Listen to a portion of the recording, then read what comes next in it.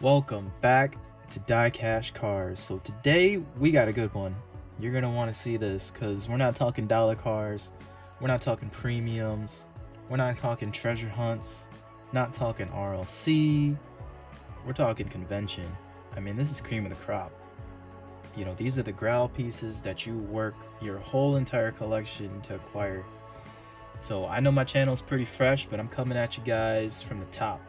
So this is the 2022 Japan Convention model car, the car of the event. It's the Datsun 510 Bluebird.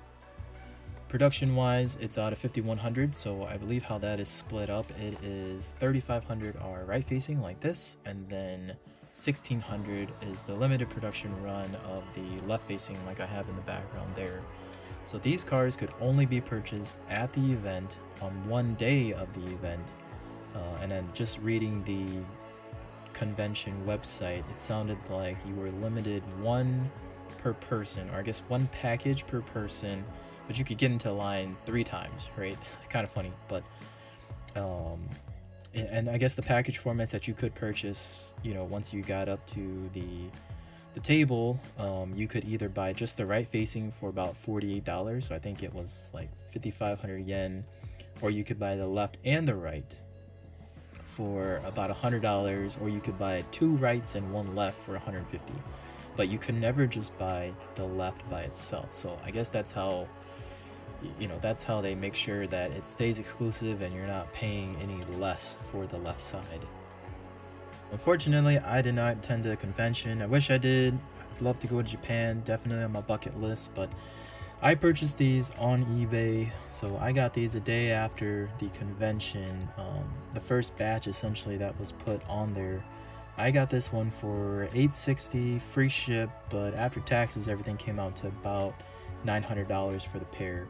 So at the time I felt like that was fair, given that the left facing was selling for about $600, the right facing was selling for about $400. So you figure if you're buying them individually, you're already spending $1,000. So it made more sense to just buy both of them at a $100 discount.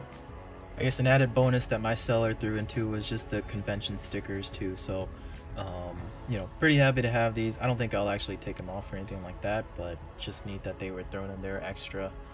So the one thing I will say about buying cars off eBay international especially is just make sure you're double checking the seller feedback. You know, obviously you want to buy from sellers that have as close to 100% feedback as possible.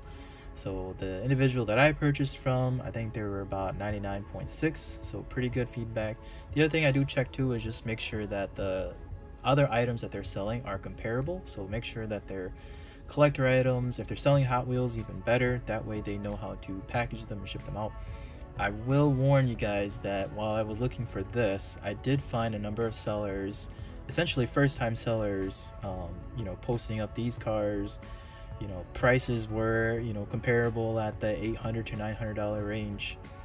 I'm sure I passed over on a couple cheaper options as well too, but again, you know, you always want that peace of mind going to more trusted sellers than the cheaper sellers that might have great feedback or might not have experience shipping higher end collectibles, especially internationally.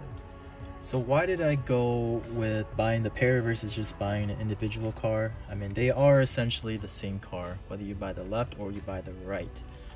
I was looking at it from a number of different aspects. So the first one was I definitely wanted this to be an investment piece in my collection. So to buy it at one price and over the next couple of years see it go up in value, that's always the fun part of the hobby.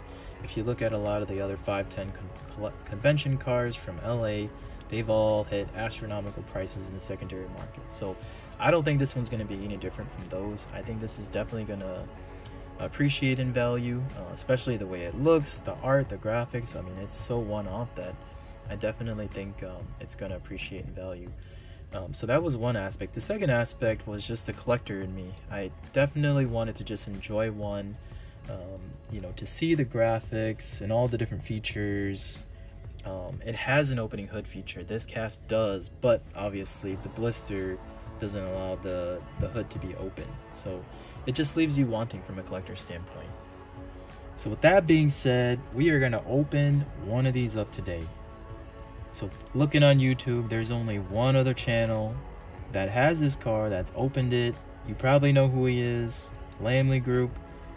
I couldn't let him be the only one. I definitely wanted one for myself to open it up and just take in all the details for this car. The only difference is I paid for my cars. I'm not going to be able to just rip the blister off the pack. You guys probably seen it the whole video. I got an X-Acto knife here, and I got my microfiber gloves to handle the car here. So in the next segment, that's what we'll be doing, is we'll be opening up one of these. One thing I will point out, my rule of thumb with opening up cars is if I'm going over a $200 threshold, that's a white glove affair. I gotta pull out my microfiber gloves, because I've seen on RLC cars, especially with the Spectrafame paint, I mean, if you're gonna touch one of these cars, your fingerprint could just be embedded into that paint forever. I mean, there's not enough polishing to even get it out. So let's get this bad boy open. So I guess the plan of attack here, right, is I'm just gonna cut along the bottom end of the blister here. Oh man, what am I doing? Shoot, this is the left side, guys, or the left facing. Can't open this one, right? So we gotta open the right side. I'm just playing, just a little pump fake, guys. I knew I was gonna open the right side. I wasn't gonna open up the left one there. But yeah, again, plan of attack here. Gonna open up this blister, just kind of scaling the base here right by the card. My plan is to leave the top adhered so that I can leave it as a hinge and still put the car back in, you know, if I really wanted to, right? And as you can see, I got my turntable set up as well too, so once we get it out, I'll let it spin a little bit for you guys to just take a look at it. So here goes nothing. Anybody else nervous? It's only $350. Alright, so we'll start on the left side here. So let me just double check again, right? Because this is the right facing. So the right facing goes from, the numbers on it go from 1 all the way through to 3500. So yeah, I think this is definitely the right one. Alright, moment of silence, guys. There it is. No turning back.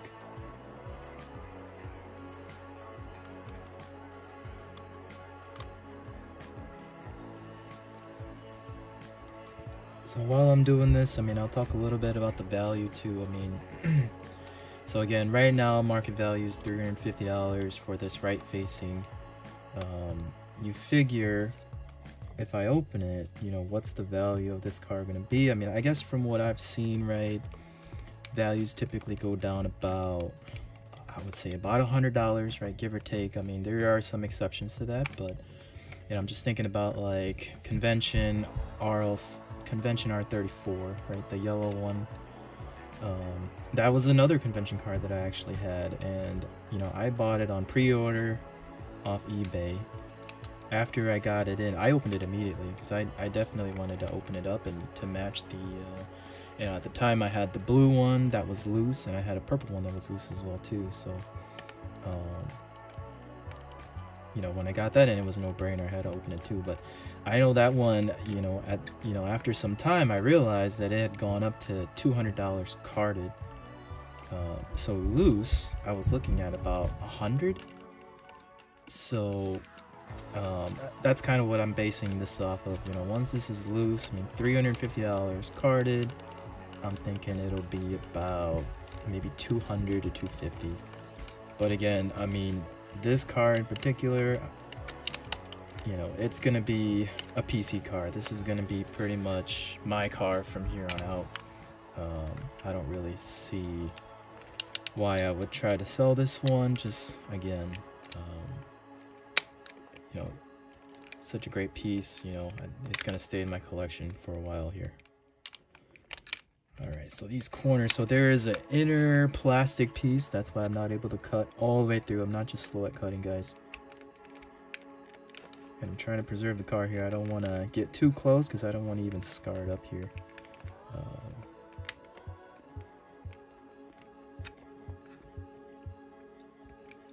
No wonder Lamley Group just ripped it off. That would have been the quicker way to do it here. But again, it's an expensive piece, so you guys can can understand why I'm taking all the precautions here. All right, so I think we got it. I think it's all loose here. I think I might got one corner here that's still sticking.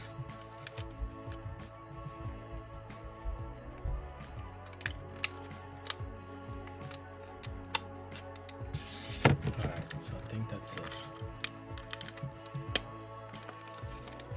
Well, hold on.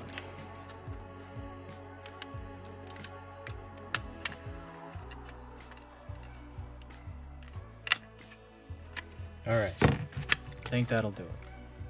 Cool. All right, so I'm gonna take it out. So this is kind of nice. So again, I don't want to have to touch this with my bare hands. What I'm doing right now is I'm just gripping onto the plastic behind the car and then using that to grip it out. So there it is out. So 5,100 of these, one of them is gone, so you guys are down to 5,099 that are carded, unless somebody else opened theirs as well too. So let me get my white gloves on here so I can handle it, throw it on the turntable for you guys.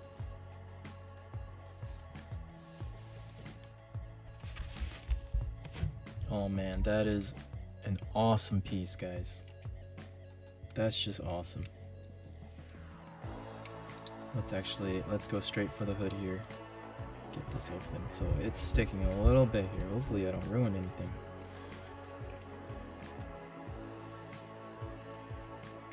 Yeah, that is on there. It's not wanting to open. I'm wondering if I just gotta get into the right angle to get the hood to go up. It's gonna take a little bit of pressure. Might be a model where I just leave the hood open. Might never go back down. Alright, there we are. Alright, let's get the turntable going here. Alright guys, it is out. It is on the turntable. We got the hood open. So let me just start off by going through some of the design cues that I think make this car really one-off. Right, so first off, I mean, the most notable feature is the waves on the side. So the artist for this car, his name here, Toshikazu Nozaka. So I did a little bit of research on this guy. Looks like he's pretty famous around Japan, and he's really known for skateboarding. Looks like he did a lot of album art for a number of bands. I'm not sure if just within Japan or what, but he's got a really unique style where he goes and does a lot of the old school Japanese art. I believe they call it like a calligraphy form of painting with pens and pencils, but then he's put his own modern take on things, right? The wave itself is very reminiscent of the famous traditional art in Japan. So the Great Wave is what they call it. So I don't have the full picture, but I do have this model here. This is a Jada Option D 300ZX that actually has it painted on the hood. So this was a big reason why I bought this cast as well too, is just because of this graphic on the hood. Again, just paying homage to the Japanese culture, right? But you know, the deco on this 510, it's very reminiscent of that, but again with like a modern vibe to it, right? So he really brings it alive with all his different aspects and shadow work. So really liking that. You can see the difference between the left facing and the right facing. The wave is a lot bigger on the left facing. The other design cues that you do get, you know, left versus right, I mean, you get the Mattel logo on the right facing and the Yokohama logo, the branding there, kind of towards the bottom rocker panels. I know this is a convention car, and typically convention cars call out the convention, the date, the time. They didn't do that with this one, and I think that actually works for this model on a couple of levels, right? I just feel like that adds a certain level of subtlety to the car, you know, which basically means you could put this car up against anything else and you would never know it's a convention car. But I feel like that Yokohama graphic on the side there does pay homage to where the convention took place, which is in Yokohama, Japan. So again, very subtle cue there. The other really neat aspect of this car that I like is the pinstriping down the top of the car. So typically I wouldn't like that. That's really not my style, but it really works here. If you look really closely at the car, you can see that inside of the pinstriping here, or the racing stripes, there's fish scales, or I think more accurately put, I think these are koi scales. Again, if you look at some of the artist's paintings, right, he does a number of you know, a lot of water art, and he does have one with the koi fish, and I think there's like a integrated skull and all that, right? So the koi scales really match up to the graphic that he did on some of his own personal art.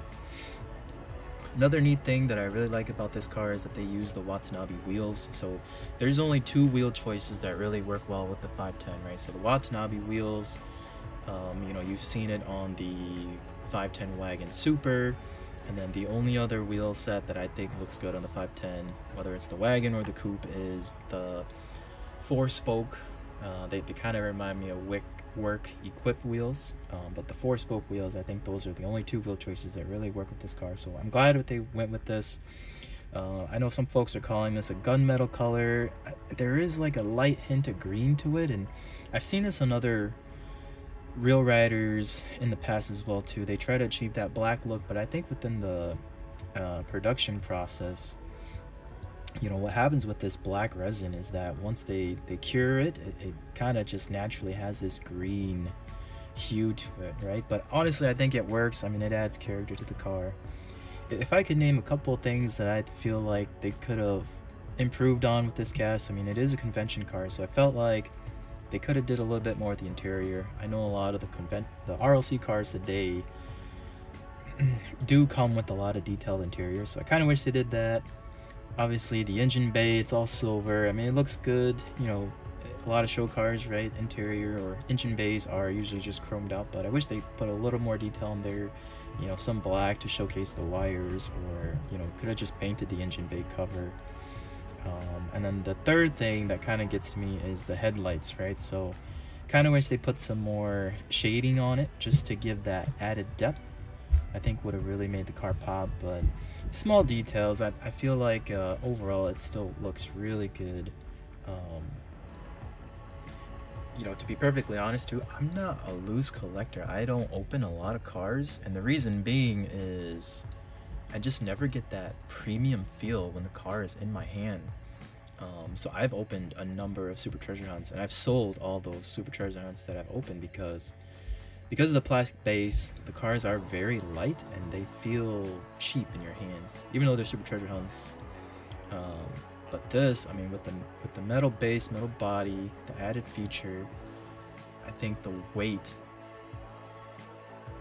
is what makes this car feel so good, and definitely a car that you can appreciate more open than on card. Man, so I don't think I need to do any more talking. I think I will let you guys have a look at this car. I've given you all my experiences on how I obtained this car. I'm sure a lot of you are having the same struggles in determining which one you want to buy. You know, sometimes you think the decision is easy, but obviously it's not always easy on your wallet, right? So good luck with that. Hopefully I helped you make that decision just a little bit. The last minute of this video, I think I'll just let it turn on the table here. You guys can get a better look at it. I'll try to zoom in on some of the cool features that I'm seeing as well too. So appreciate the view. Like and subscribe, leave a comment, let me know what you think of the car. Let me know if you think I just overpaid and I probably should have waited, and that's probably the truth, but I am perfectly happy having this car sooner rather than later. So that's all I got. Again, appreciate you guys being here. Tune in next time on Diecast Cars.